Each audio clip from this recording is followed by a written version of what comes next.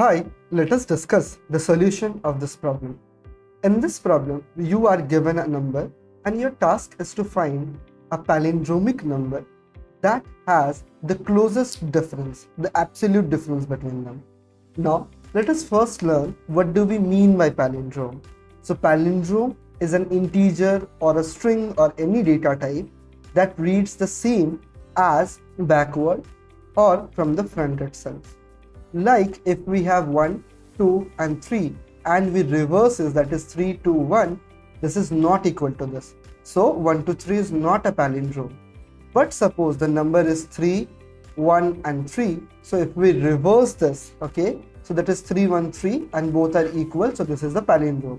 Let's take an example of a palindromic string. So if we have A, B and A, and if we reverse it, then it would be again A, B, A. So this is an example of a palindrome. So if we have A, B, B, then if we reverse it, this would be B, B, A, which is not equal. So this is not an example of palindrome itself. Okay. Now that we know what is palindrome, we are saying that given number n, okay, that has the absolute difference. So suppose the given number is 9. So 9, if we invert it, it would be 9 itself. So we know that the given number is a palindrome in itself. That is why the output would be 9. The absolute difference is 0. So even if we move 8, 7, 6 or even if we go above 9, then that difference would be greater. So if the current number is a palindrome, there is no point in moving backward or front. The current number would be the answer. We know from this point of time. Now if the number is 4, 8, 9. So 4, 8, 9. So if we go to 4, 8, 8, okay, because 4, 8, 9 is not a palindrome. If we go to 4, 8, 7, if we go to 4, 8, 6, okay, we are going down. But if we are moving forward, this means that 4, 8, 89, then 90, 491, then 492, and then 493, and then we have 494. So we can see that this is the palindrome where it has the less difference, okay, absolute less difference.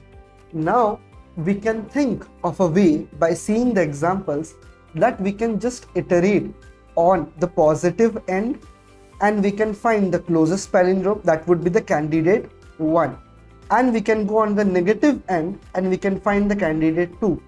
Whosoever between this has the minimum difference would be the winner. That is the answer of this. Now moving forward, we see that the constraints are 10 to the power 14 itself. So moving on the positive end and on the negative end would just be 2 multiplied by the range of the number, that is 10 to the power 14. But in 1 second, we can only perform 10 to the power 8 operation. So this is not gonna work. Okay, constants are ignored. So that is why this is basically 10 to the power 14, which is much greater than 10 to the power 8. So we would definitely get a TLE even before the implementation. Okay, so we take this as a brute force solution which would fail in this time constraint. Okay, now moving forward, we can think of something. If we take the second sample test case, that is 4, 8, 9, we can see that the output was 4, 8 and 4. So we can see that the first half of this number is not changing. Okay, first half of the number remains the same. So we need to change some part of the number, not the whole number. So if some part of the number needs to be changed and we want the minimum difference, then we should change this side, that is right hand side. Why? Because if we change the right hand side, the difference after changing would be small in comparison to changing the numbers on the left hand side, because this number has more significance, okay, than this. Okay, fair enough. We know that till this point. Okay, we would again write the number 489 and then we can see that first we would try to build up this number. Okay, and the next number would next number can be 484, or the possible candidate can be 4, 7 and again 4, or the possible candidate can be 4, 6 and 4. So all these are the possible candidates. Okay, if we don't change the number of digits in the answer itself. So if the number of digits in the solution is same as the number of digits given, then these are the probable candidates. So we can see that in the first place, the middle number is not changing. It remains the same. And then we can see that the middle number is positive and on the negative side. Now, if we go +1 and -1 and you can generate a palindromic number, then moving farther away, that is more negative and more positive, there is no point, because even if we get a palindrome at that point, we won't achieve it. Okay, the smallest difference won't be achieved. Moving forward, we can think like this, that if we decrease this number and we build the palindrome, because the answer would definitely be a palindrome, and we build the palindrome, this would be our answer. So now this is the scenario when the number of digits is equal to the number of digits in the solution. Now, let us discuss when the number of digits won't be same as the number of solution. Suppose this is 489. So if the number of digits is not same, what can be the other solution? So we can think that we need to increase the number of digits, we need to decrease the number of digits. After writing 2 to 3 answers, we can see that 101, okay, and 999, then 111, okay, 11, and then 99.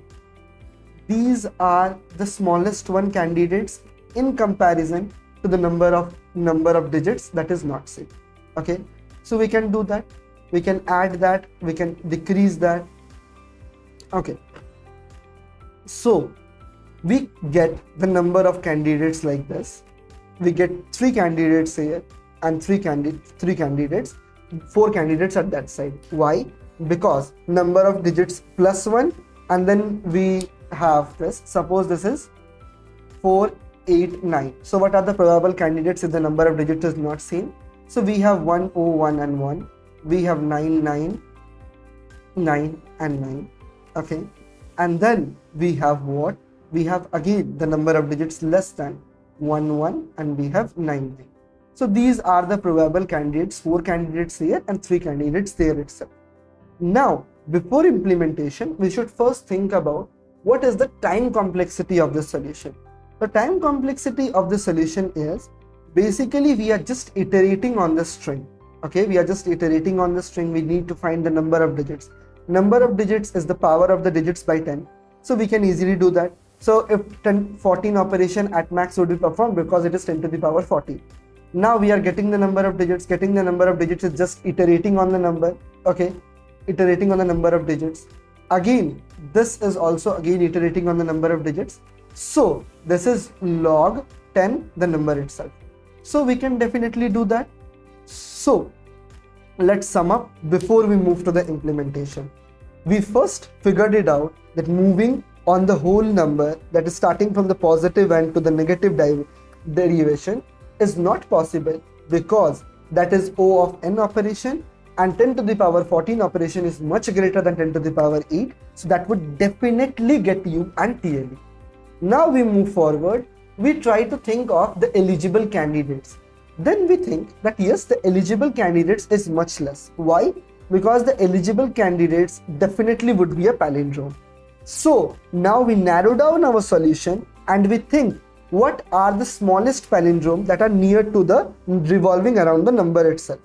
So we find out that we have the first half of the number and then the next half would be a palindrome of that.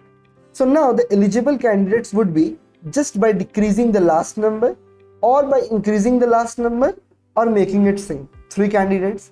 Now this is the scenario when the number of digits is same in the solution itself. Now let us discuss when the number of digits is not same. So the probable digits would be definitely having a large deviation from the solution.